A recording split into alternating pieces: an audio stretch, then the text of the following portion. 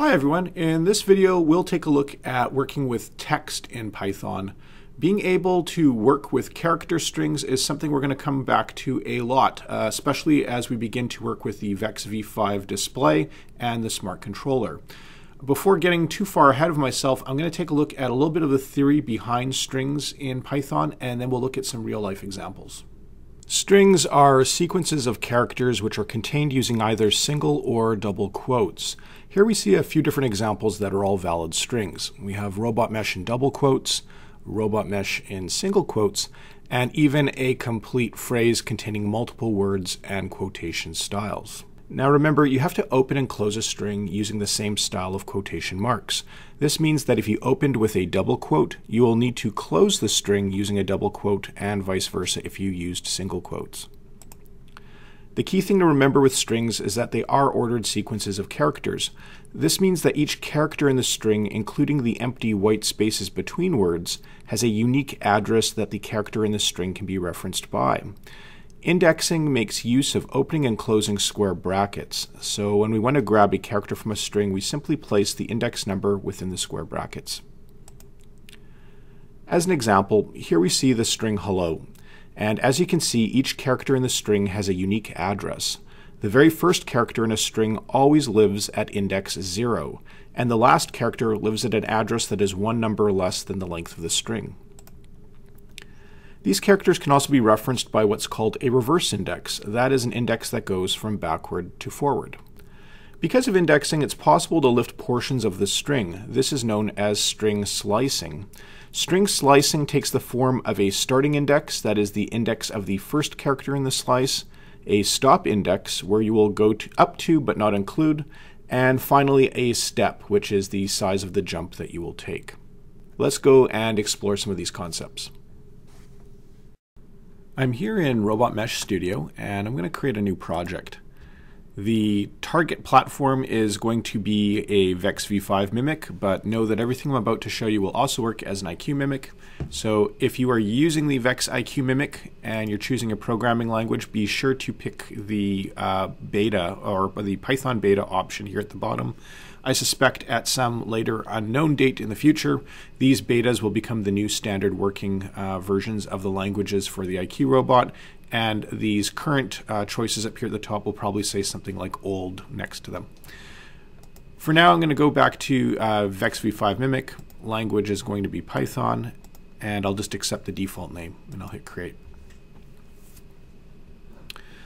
Okay, so strings can take one of two forms. They can manifest themselves as just a string literal. This is a fixed value that usually appears within our print statements. So I might go something like print, and then in opening and closing parentheses, I could type here, Python is awesome. And this is what's known as a string literal.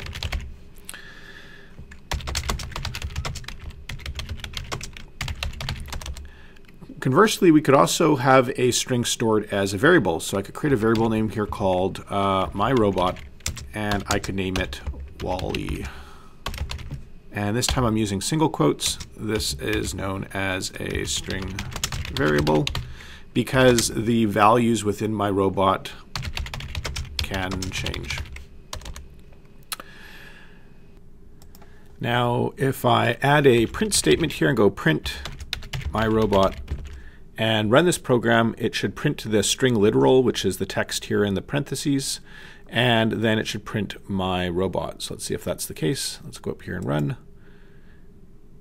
And we can see that down here in the console window, we have Python is awesome and Wally as our robot name. So earlier in the video, we talked about the importance of encapsulating our string using matching quotation styles. That means that if I open a string with a double quote, I should close it with a double quote, and vice versa for single quotes.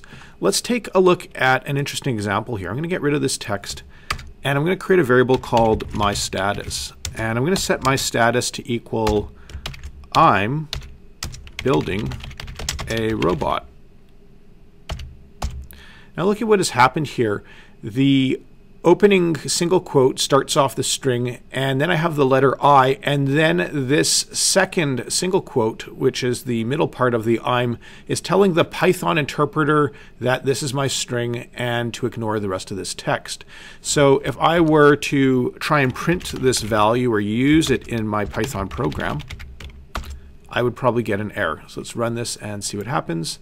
And indeed, I do get an error because I have this orphaned single quote. So to fix this problem, I am going to have to change these to double quotes. So here I'm going to use a opening double quote and a closing double quote. And now when I run my program, it's all good in the hood. We can see here that this works because now I have told the Python interpreter that this is my string expression, and it's going to treat this single quote not as a special character, but as part of the larger character string. We can also do something called string concatenation. This is when we combine multiple strings into a larger string. So I'm going to clear this text. And for example, I might create a variable called myString1, and I will call this robot, and myString2 I will set to mesh.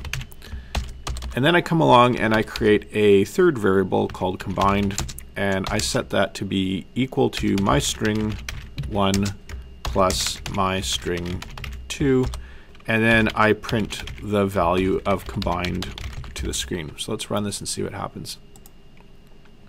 So here we have robot, we have mesh, and it's combined these two strings, but if we look down here at the bottom, it has not placed a space between the two words. So I will need to add a character white space.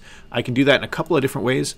I can add a set of single or double quotation marks and just create that empty space. So now if I run this code, I am going to get robot mesh. Python also has the notion of using special string characters, and these are characters we can use for formatting text. So as an alternative to creating an empty character, what I could have done here is I could have used the new line character, and special characters in Python use a backward slash. In this case, it's going to be /n. And this is basically going to take the first string and print it. Then it's going to create a new line, and then it's going to print the second line. So let's take a look here.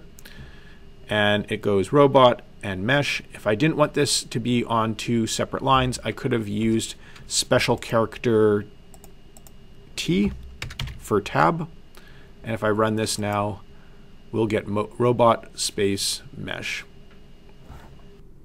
I'm sure that strings seem like the most boring and furthest thing away from Vex robots, but I assure you that as we begin to work with the sensors and writing some of that sensor output to both the V5 display and the V5 smart controller, that strings are going to become increasingly more important to us.